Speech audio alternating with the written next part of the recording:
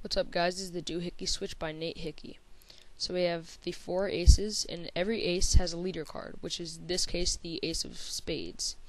So watch, if we take the ace of spades and turn it face down and just give the other 4 aces a shake, you can see that the other 4 aces turn face down as well.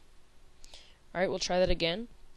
Okay, with this time we'll use the leader ace again, the ace of spades. If we take him, turn him face up, leave the other 3 aces face down.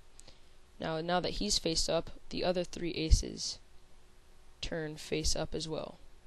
And that was the Doohickey switch by Nate Hickey. I hope you guys